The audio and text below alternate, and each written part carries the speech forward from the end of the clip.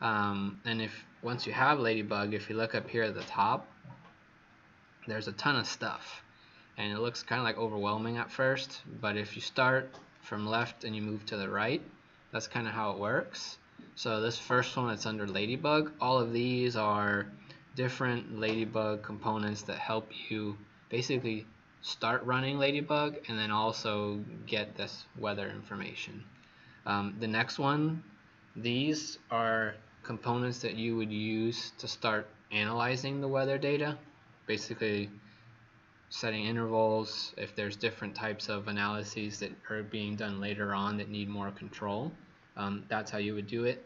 Visualizing weather data. These ones help. So we have a bunch of like hard data, which is basically like Excel sheets. Think about it that way. So it's just a bunch of numbers. These will help you make it visual so that you can actually do something that looks presentable and you can visualize exactly where on your building all these different sun rays or radiation, stuff like that, shadows. Is it going to be in shadow or in sunlight during, you could pick a specific day, specific time, and then see exactly where the sun will be at that time. And then use that to create studies and stuff like that.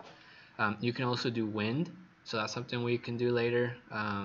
Bioclimatic data, you can do psychometric charts, stuff like that, so you can see like rainfall, all different sort of things. If you go here under environmental analysis, so hey man, so these ones, what these ones will do, these are ultimately kind of like the main engine of LadyBug. So these are the ones that you'll be using to do a lot of the heavy lifting. These earlier ones are primarily getting the information. These are the ones that are going to be like crunching all the numbers and pulling from all these other ones and doing it. So number 4, renewables. This is mostly like your like PV panels and stuff. So if you wanted to study like how much would I actually get if I made my whole roof solar panels, and you wanted to see like changing angles and stuff like that, there's a whole set of tools you can use for that. And LadyBug is pretty cool because some of these, if you don't know how to use them, just hover your mouse over them and it has like a whole essay. Some of these are enormous. Like when you look at like the description, it's like an entire page. Under extras, here there's all kinds of stuff that we have. Some of these are for like visualizing, so like you can control colors, add images and stuff like that. So depending what we are doing, we'll use different ones of these. And then the last 2, so this one is like exporting. That's mostly for like if you're like a coder and stuff like that and you're writing stuff. The last one has kind of like work in progress. So we'll look at some of these like the shadow study and some of these other ones. But to start off, what you need to do is grab from the very first one, LadyBug. We need to actually start LadyBug. So you click the number 0, and then the very first one, LadyBug, it looks like a ladybug. You click that one, and you just drop it on your canvas. And this is basically how you turn on LadyBug. So if you just hover over this, it says it's running. So if we want to see what's in there, you can just create a panel, and then that will tell you, hi Lucas, LadyBug is flying. And it's like, that's the sound ladybugs make, I guess. And that's how you can make sure it's running. And on the left side, you can put a toggle to turn it on and off. But for now, we need to do, so this will always be, if you're going to do an analysis, this is your first step. You need to turn on LadyBug because it doesn't always run. So I'm going to kind of highlight these so that we don't forget. So this is going to be turn on LadyBug.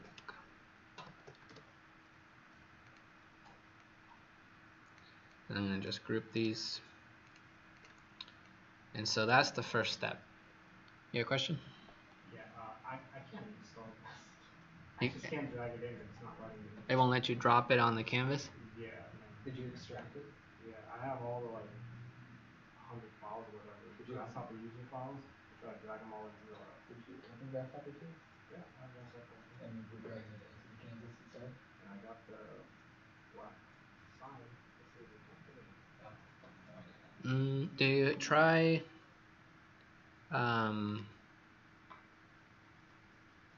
let me see.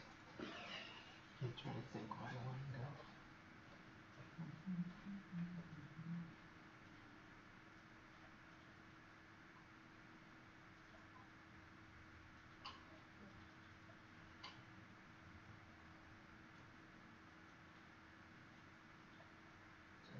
This might still be compressed. It should be. Wait. Wow. Yeah.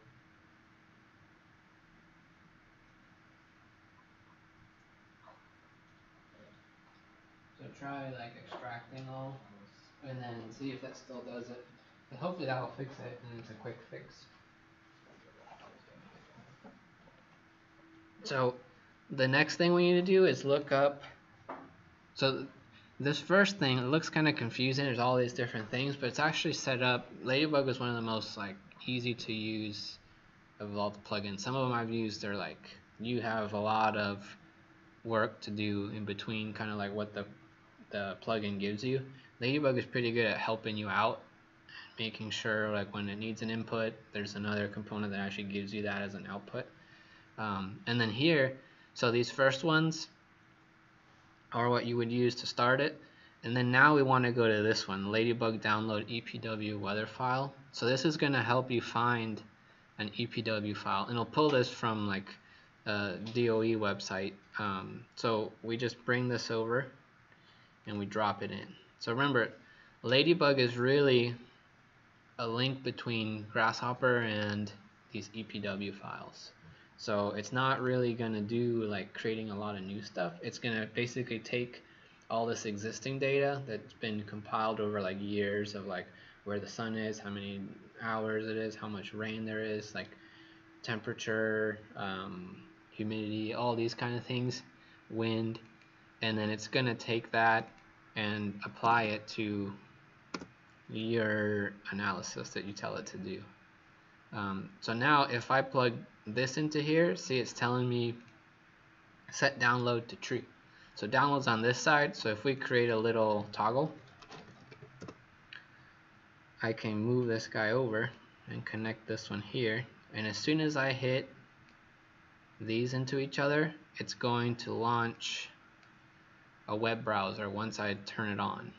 So let's double click this one to make this true now, and then it opens up this LadyBug website, and then it gives me like the whole map of the world, and you can pick anywhere there's a dot, that's there's an EPW file for that area. So depending where your site is, you may have a lot to choose from or not a lot to choose from. So if we're here in Orlando, let's see what we got. So typically these are usually at like airports because they're always collecting this data. So if you look, our two closest ones are the executive airport and then like OIA, like over the international airport. So this one's closer to where we are in downtown. So there's multiple ways you can do this. If you look at the next set of components, we have open EPW and open EPW weather, and then so if you look at these, they look different but they do the same thing. They're gonna open the file. So think of this one as, see how it says URL? So this will link to a URL where this file is saved. If you do it here, it's going to need a local copy on your computer. So if you're sending this to someone, like and you're working collaboratively with them, it's probably better to use this one because that link will be to the internet and anyone can get it. It's always going to work. It'll just run. If you're using this one, you also would have to send that file along with it. The downside to the first one is if you don't have internet, you can't really access that weather file. So you would have to use this one unless you don't have it. So once you download it, you can tell it to find it. So I'll show you how to do both, but don't forget you only need to use one of these. So it's either online or local. You don't need to pull the same file twice. So to do this, we can go back here to where it brought it up. And then if you double click it, it will download it, and then you can say show in folder. You could extract all. Say I've already done this like 3 times. Let's just drop it there. And then you get multiple files in here. The one we want is the EPW, which is this one. For some reason I didn't open all the way. So you also have these other ones, which are used for other things within LadyBug, but we only want the EPW one for now. So you can copy that one and then save that somewhere. So I can go copy, you go to Advanced Digital, and you can save it here. So I have it in here already. Once you've saved it, you can close out of all that. The other way you can do it, so let me show you here. Once we've saved it, we can go to this one. So this is the one that's not the URL. It needs to know where to go. So if we put in a panel, see, it just says null. It doesn't have anything. And then on this side it says set boolean to true. So we can just grab a boolean and set to true. So as soon as you connect these, it will open up a like file browser and say where is it. And so you would go there. I remember that this was where I had it last time. So see, now it found this link here. See, it's looking in my C drive under users. So if I wanted to do that, that one works. If I want to do it online, it's a little bit different. So if you look here, it's getting out nothing. And then on the input, it needs to know the URL. So to do that, we can also put a panel here as the input. And then we just need to save that URL of that file before we come back. So we just need to hit copy. So it actually helps you. If you select the one you want, you just right click on it, and this pops up. It says LadyBug says Control C to copy. And so you can do Control C here. I'll just do here copy. And then you come back and you double click this and you just tell it Control V. And it's important not to add an enter or space or anything, because it needs to have just the link. And you hit OK, and see, now it found it. So now we have this one, which is looking online, and then the other one which is looking on my local. So you could choose which one you want to use depending on if you're going to work locally. And see, the thing to look at is that it says this, like that is correct to where you want it to look up, because that's going to be dependent on what location you choose. So the first thing I want to do, let's start off with like just looking at like a radiation analysis and just seeing like how we can start to use these. So like I said earlier, there's a ton of different ways to use this. You can start left to right, you can go right to left. If you know you want to do radiation, so we'll do both of these today in class. If I want to start off using radiation analysis, let's click it, and don't be scared by these components because they're big, but they're not actually hard. You just need to find all the plugs that they're asking for. So once you click, this will come in, and then you just start one at a time. Go from the top and work your way down. So we've turned this on. This one was for downloading, so let's put a scribble here so that we don't forget what these were. This is just downloading EPW file.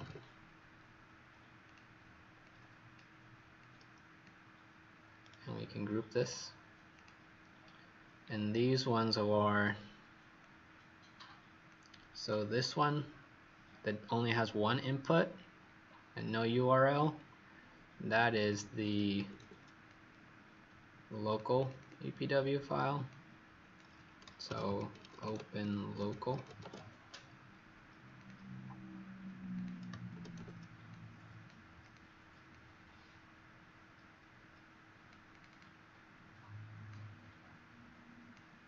And this one we could say web-based.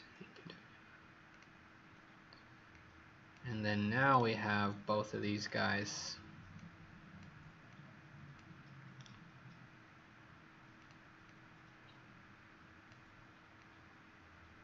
Now make a note so that you don't forget. These need to be, oh yeah, you just drag this guy.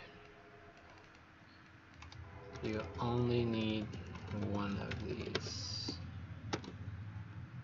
Make this big.